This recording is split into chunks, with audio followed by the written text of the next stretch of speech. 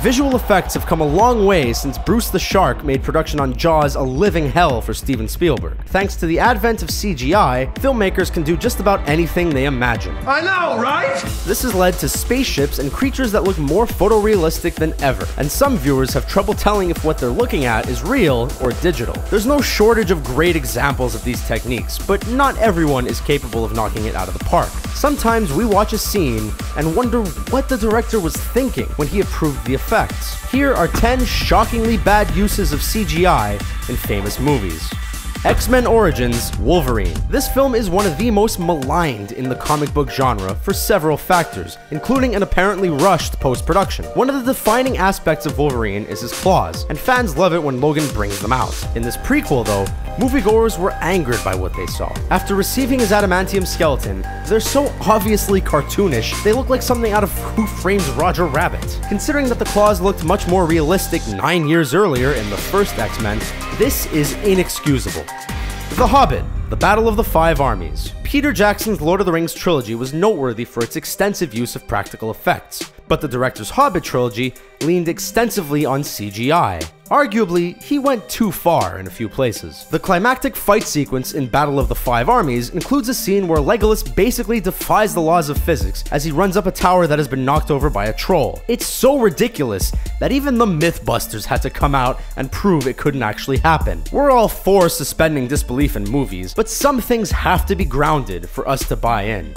The Twilight Saga, Breaking Dawn Part 2. For all the advancements in CGI, it's still very difficult to realistically animate a human being's face. The uncanny valley is something that few filmmakers have conquered, and the people behind the last Twilight movie failed miserably. When Bella first meets her new baby, the infant's face is so blatantly digital that it sticks out like a sore thumb. It's extremely disorienting, especially when juxtaposed with the real actors on set. One has to wonder why the director decided a CGI face on a robot baby was the right way to go, instead of getting an actual child to use for the scene.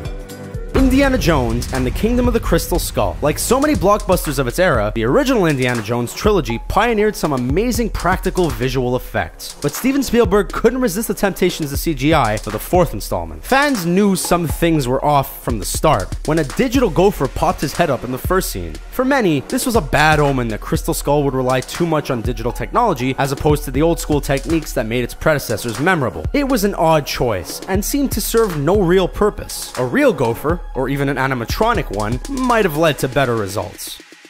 Green Lantern. As we've said many times before, getting a superhero's costume right for his or her big screen adaptation is a priority. Martin Campbell went in a very interesting direction while making Green Lantern. He decided the whole suit should be CGI. While some comic book blockbusters will digitally augment small sections, like a cape, this was unprecedented and came under intense scrutiny by fans. The costume did not look very good on the big screen, and even Ryan Reynolds had to be disappointed by the results. How else can you explain the jab at the Green Lantern costume in Deadpool? Hopefully for the reboot, WB makes a real costume.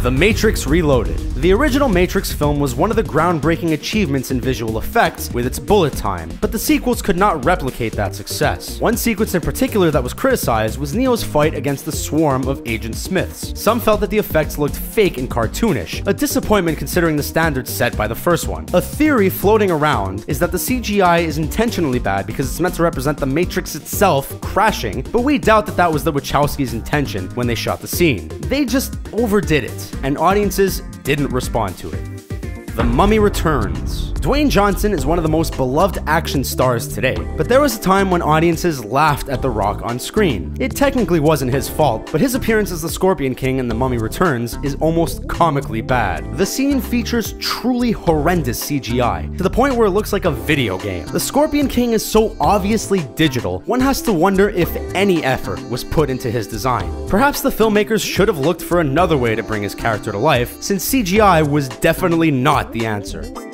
Fantastic Four. This film had a lot of problems on its path to the big screen, so some slight errors could be forgiven. That said, some of the CGI on display definitely does not clear the bar many would expect in 2015. In one sequence, the Thing throws a tank that immediately disappears in an explosion without any trace of the vehicle left. A careful examination of certain scenes also shows that portions of the digitally inserted background has been copied and pasted throughout the frame, creating a sloppy look for what should be a visually stunning film. Badly rendered effects were the least of this movie's problems, but they're still glaring issues.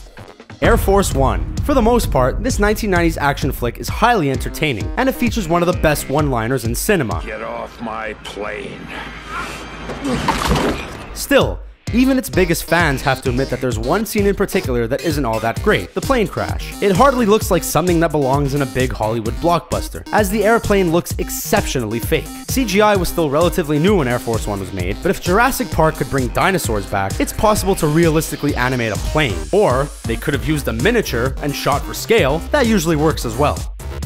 King Kong. Peter Jackson's remake of this classic was obviously a visual marvel, but there was one section where the special effects weren't all that special. When the film crew arrives on Skull Island and explores, they're forced to run for their lives as they're caught in the middle of a dinosaur stampede. Audiences should have been going for a white-knuckle thrill ride, but many were taken out of the movie by poor CGI. In some shots, you can clearly tell that the actors are running in front of a green screen, with all the creatures added into the background. Viewers knew that the dinosaurs weren't real, but that doesn't excuse this. Those are just some instances of bad CGI in popular films. Which ones did we miss? Let us know your picks in the comments below, and be sure to subscribe to our channel for more fun videos. Thanks for watching!